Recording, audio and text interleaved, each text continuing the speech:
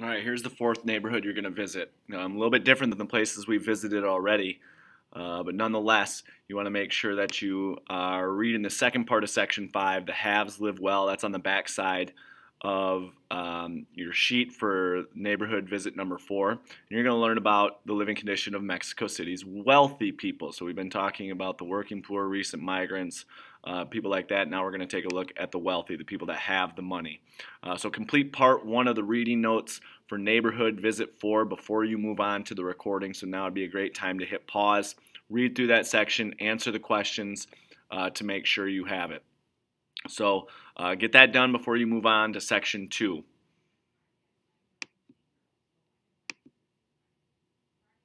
All right, so now what you're going to do is we're going to listen to the last interview here.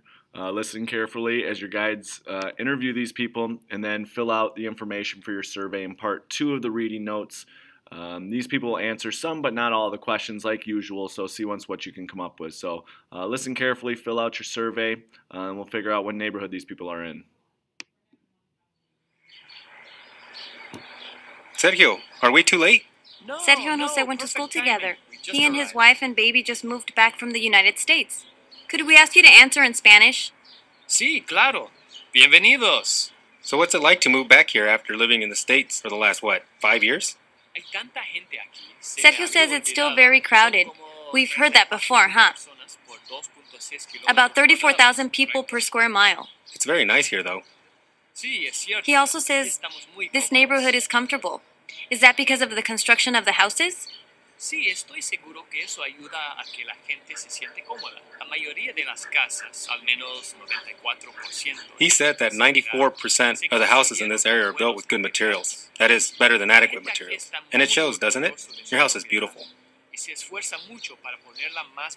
He says yes. People here take pride in their property. Do you have much crime in this area? No, no mucho. La policía nos cuida muy bien en esta. He says there isn't much crime here. He thinks there are 1,300 officers assigned to this area. That's a lot, right? More than most areas? I guess that's true. People here do feel more protective of what they have. We must be moving along. Sí, gracias a los dos. You're welcome.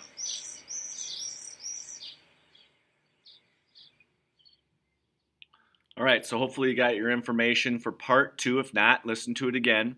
And use that information to see once what we can figure out in terms of what neighborhood they're in. So what you're going to do now is complete part 3 in your notes.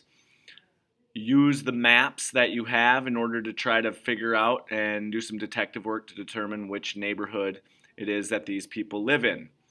All right, remember, write down the neighborhood, tell me because. You're going to be handing all these in so you can get some credit for the work that you're doing. All right, so this is neighborhood visit number 4. We're all set with our neighborhoods. Hopefully we can start getting an understanding of spatial inequality, and we should be all set. All right, great job, guys.